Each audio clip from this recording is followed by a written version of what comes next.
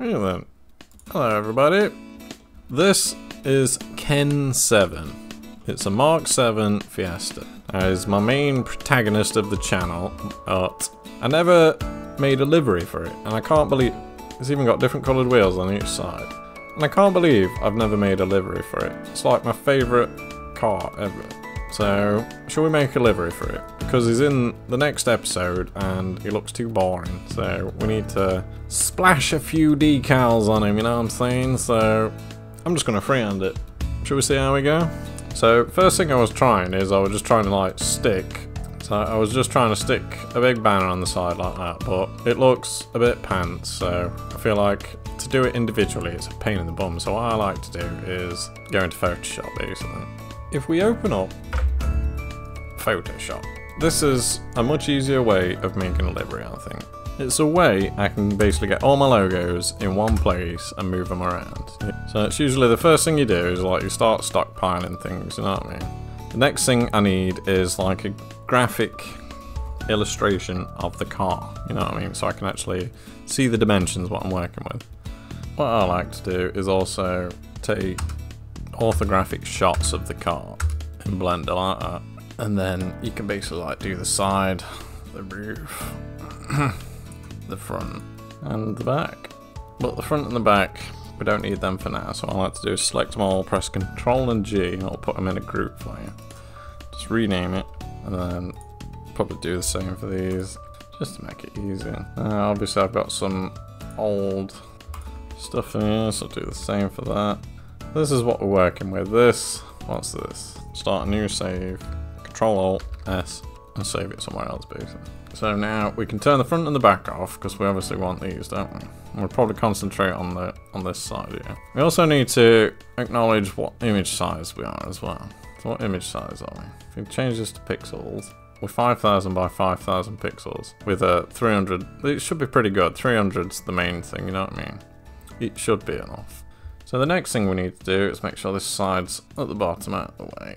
And I was wondering, would this texture work here? You know what I mean? So if we now press Control, if we find the side and press Control on the side, like that, if you, over this box here, press Control and then select it, it'll select it like this. So what we can do now is click on this layer, this texture layer, and press Control and J. And what that will do is create, if we move it above, it will create the texture. Turn that off, turn that off. You can see we've got a texture now. If you just move these out of the way, this is your V tool if you need to know. We've got like a texture on the side of the car now, which could be quite interesting. Might not be, could be, but I want to try it. I'm probably going to want to like not have that much. So if we quickly scratch out this area with a pen. Now to use a pen, you press P and then you click and drag it and you'll create this like curved vector. Now a tip here is to hold Alt and then click in the middle, and it'll make it a sharp corner. It'll reset the curve, you know what I mean? So that when we select on the next one, it's like a fresh one that we can pull and drag it out. Or if you just click it, it'll carry on that curve, yeah? What we want to do is just trim out this bottom piece, don't we? So if we come over to here and just cut out the wheels, because it's affecting my eyes. You gotta bear in mind as well, it's not critical. This is just for visuals. But we need to do the Alt and click on it to freshen it up. And then we come over to here. If you now press Control and Enter, it will make the selection. Now if we come down to our layer that has the texture and press backspace, it'll delete that area for us, you know what I mean, just so we can get a visual. Now if we wanted to do that for the windows as well, you can. So if we just, and we kind of got like an idea where things are going to land basically. What you usually do in Photoshop, if you're going to do something destructive, you duplicate the layer. So if we press Ctrl and J and duplicate that layer, we can turn that one off, look. And what we can now do is, should we put you in the middle a bit more? Like this. If you press space, you can like use the hand to move it around. I feel like I need to half this. Like if I press E for eraser and then press the square comma button to make it bigger and smaller like that. If we check up here, look, we've got a soft edge on as well. That's what we need. And if we do a diagonal cut down it like that, I feel like that would look good. Yeah. And then say like we wanted to change the color of this, we would press Control and U and then click colorize. We could actually change the color of it. I feel like blue and yellow is the theme here. Turn the yellow up a little bit. So that if we turn now the previous layer on, we have a colour transition. Now the transition's not big enough for me there, so I'm going to try it again, but this time I'm going to put a bigger fluff on it. So in order to get a bigger fluff, we need a bigger brush. So if we go really big with it, really big, because it's more the tip we want, don't we? And then we go bosh like that. What we can do then is come down the size, because we know that the wing, we definitely want that empty, don't we? So if we just completely smash that off, maybe go a little bit up there like that. When we do it again, turn it yellow, turn it up like that, and then we turn it back on. We've got like a longer crossfade now, haven't we? We could even bring it back some, I think. So if we go back to the big brush like that, and then we brought it down here like that. There we go. What we can do again is Control J that one. So we've got another copy without destroying that one. And on this one, we want to completely, because I don't think it's going to translate well. Like, I couldn't imagine trying to vinyl, matching it all up to the bonnet and the wing and stuff. So I just want that completely gone. We'll get rid of that. And then if we go to the big brush and just fade it in on the roof a bit better, like so. But on the roof, I think as well, I'm going to delete a lot of the roof because it's one of those lines that's going to overlap and look a bit weird. So if we just get rid of it like that, we also need to go to the yellow one, just top that one up like that. And then we can even bring in the blue a bit more and just refine it. The more you refine this top edge, yeah, the better. Right. We also need the yellow one, don't we? If we fade this in here, it's not going to interfere with the overlap issue, because obviously you can't turn it once you're painting on the thing, can you? So if we just give it a hint, press Z for zoom and then Alt to zoom out, we've kind of got ourselves a little texture, haven't we? Alright, I probably should do the same here on the rear, shouldn't I? So let me quickly just do that. We definitely don't want it on the spoiler, do we? So we need to get rid of that. Follow the roof line down. See what I mean? It'd be a nightmare doing this in 3D, but here it's a little bit easier. But we still want a little overlap. I don't think the spoiler's in that layer anyway, but you know what I mean. We don't want it to like fall onto the rear and stuff. So we've got ourselves a base texture. Now I always find you need a base texture, you know what I mean. What we can do now is put some logos on. So if we use our V tool for the moving, click on it, and then we can drag it down. If we press Control and T, we can then adjust it, you know what I mean. So if we make it a bit smaller, and if you hold it in the corner, you can rotate it a little bit. Like I feel like it needs a bit of tilt because you got to simulate speed, aren't you? You know what I mean. So this usually simulates speed. I want it to fill the most of the rear up whilst this corner here touches, so it's like kind of like optimally placed like that. Now what we can do is we can drop a shadow off of this. This is the beauty of Photoshop. You can't really do this in Blender. So if we go to drop shadow, I always like to go at this angle. I always go at this angle. 3/4 pose live from when I was younger. If you want, bring it away a little bit more like that. It's always good to put a bit of black down it because it helps it bring it off the image, you know what I mean? You could also do like a black stroke as well, but I feel like I've got enough strokes going on in that. So now we've done that, we've got this one as well. I don't know whether I can use it, I've just brought it in just in case. We could probably use this somewhere, you know what I mean? But probably not. So we'll hide it. At the minute, we're doing alright. Not really decided what the colour of the car's going to be yet, but I think it's going to be blue. We're going with blue and yellow, aren't we? So a nice blue probably would go well with that. So what we potentially can do is get this side image. If we press Control and U, we might be able to colorise it. We can. So what we can do is we can like pick a base colour. Now I'm probably going to be a nice blue, you know what I mean? Good old traditional blue. Should we pump it up so we can actually see it? You know that really dark blue that's just starting to turn into purple? Or I'll just stick with blue. Or we can go yellow. I think we'll stick with blue. Blue colour, isn't it? Because we've got gold wheels as well, so it's probably going to go. That's going to help us. Now what we probably need is like a name card down here, don't we? Most race cars have a name card, and they're usually quite simple. So if we go to a new layer, which is here, and we create a marquee, maybe like that. If we press Control and Backspace, it'll fill it in for you.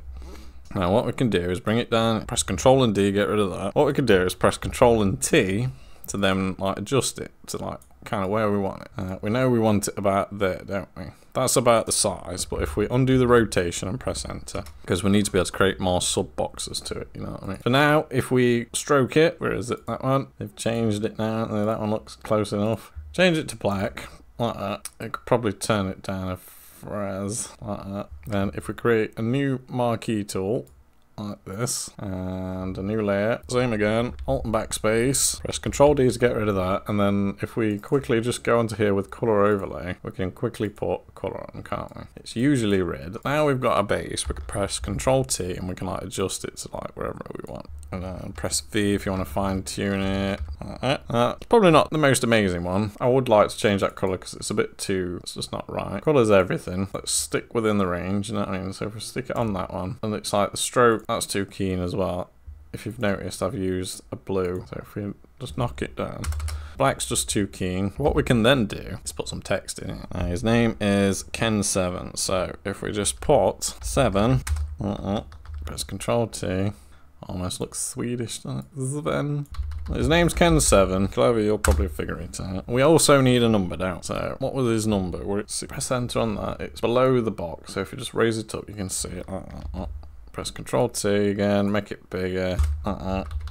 Just move it around, and then probably the box. Press Ctrl T. If you hold Shift on the sides, you can like elongate it and stuff. It's got snapping on at the minute, which is annoying. If you zoom in, press Ctrl T, you can adjust it, and it'll usually snap into place. That should do us. If we just adjust this. Symmetry is everything. Now we've got these three things. If we press V and start shift and selecting extra things, so we get everything, we can make a box out of it. Put it in a group. What's it called? Name badge or something.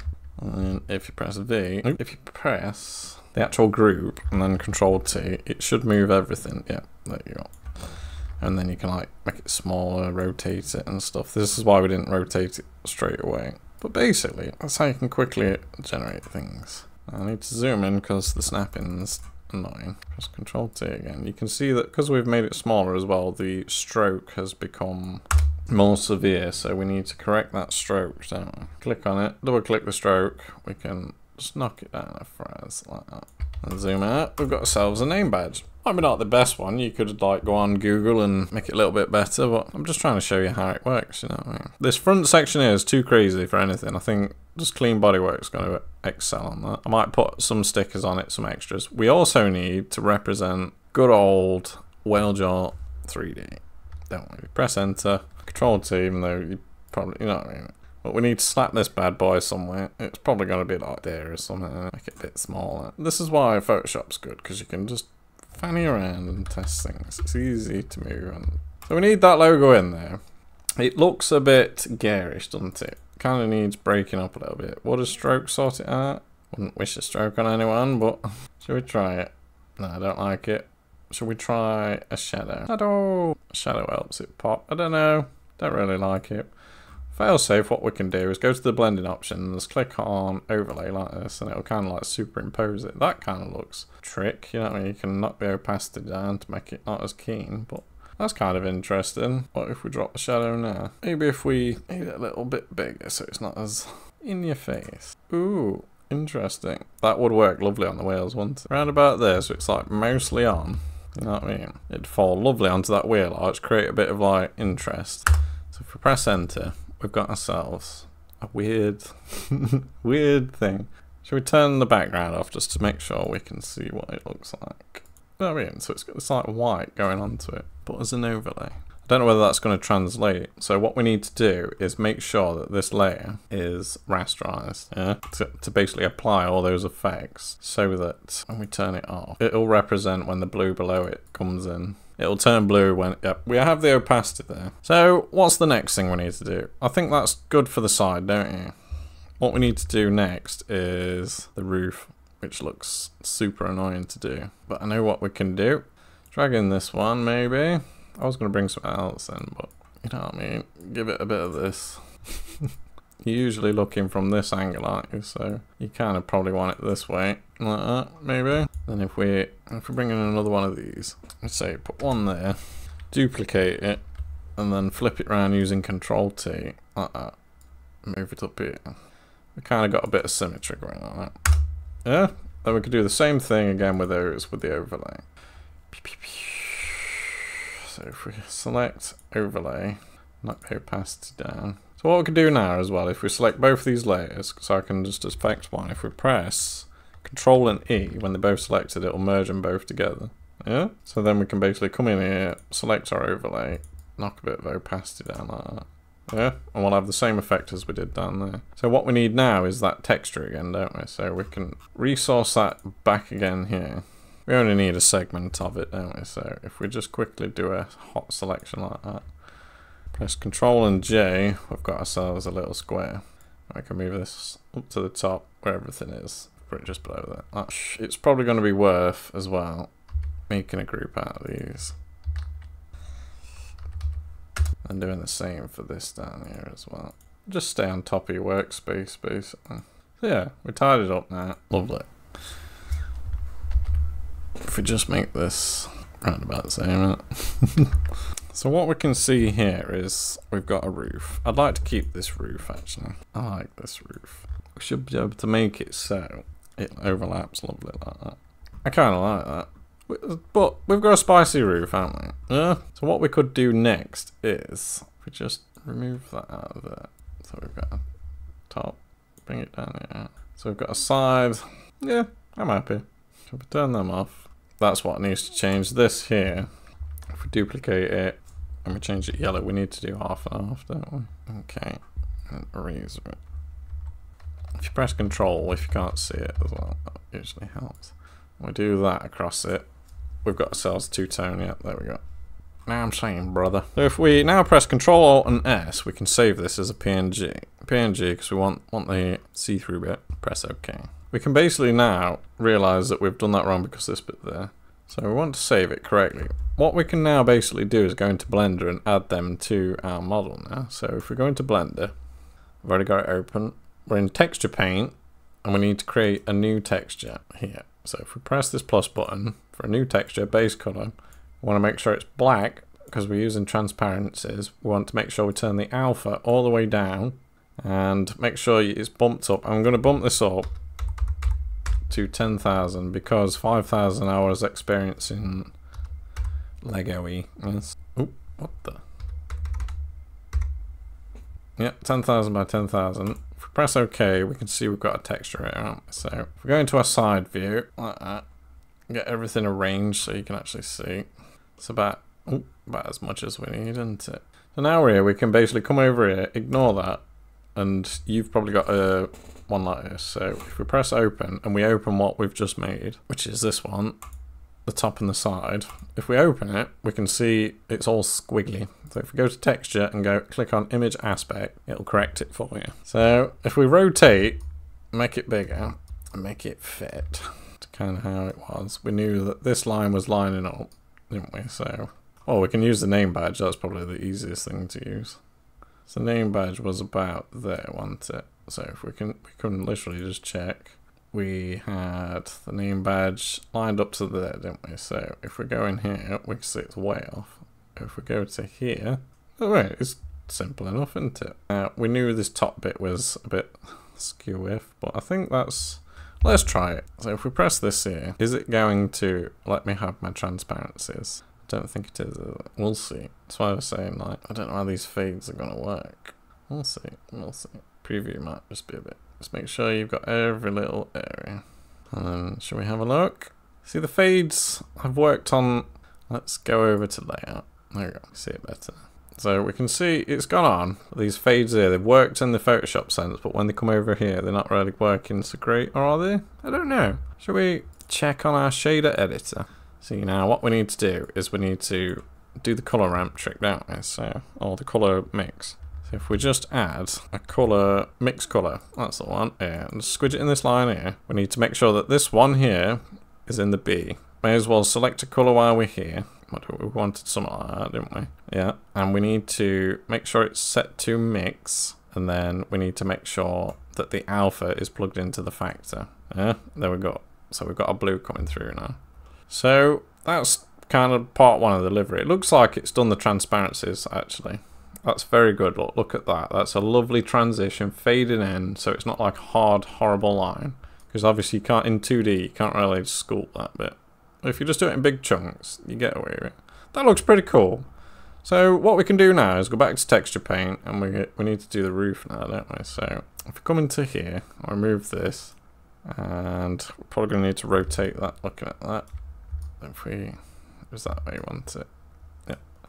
May as well zoom into the roof, get that somewhere situated. Make this around about that size, as a little bit more maybe. We can use the black bits to overlap. So once you've got it in place, it's a bit tricky. I think we've got it. Yeah? So we can paint this on now. I'm going with it. I'm going with it. That took ages. I probably edited it out, but that took so long. Got kind of like catch these black edges here. Want a reasonably good line across there. You can obviously put more effort in, but I'm trying to speed things up here. Got schedule and all that. That's one of spicy. Questionable, but it'll do, you know what I mean? It'll do. It's not bad, is it? Shall we turn off the scene? Mint. Love it. That's basically how you can make a livery for your car. I'm just going to finish off the bonnet now, I think. So, in the end, ended up with something looking like this. It's, I'm happy, you know what I mean? It did the job. The thing to note was when I was doing it, I noticed there was one problem with this here. It was like I had like a sheen on. Basically, on a previous material, I had this turned all the way up, and it created like this white-out effect. I thought I had issues, but it wasn't. It was that. And another thing to note is, when I was doing it, I probably should have pointed out, is when you're using your brush, make sure it's turned the strength all the way up, and you click this one, because mine was on this one, like that, and it was only on like this much, so the reason why I wasn't getting like full transparency was because of this. If you're copying and you had that same issue, that's what your problem is, basically.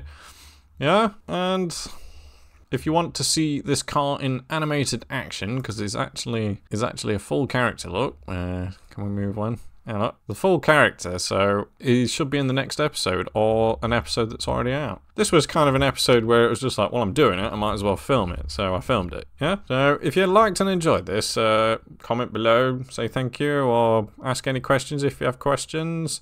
Press the like button, it helps a lot, and subscribe, because I'll be making more videos, and it encourages me massively if you subscribe. I can make loads of weird stuff like this then. Did he just call us weird? That's totally not cool, bro. It hurts my feelings, man. Hey, Gavin, we have a problem here? Yeah, these little samosas watching need to like and subscribe so I don't feel stupid with no friends.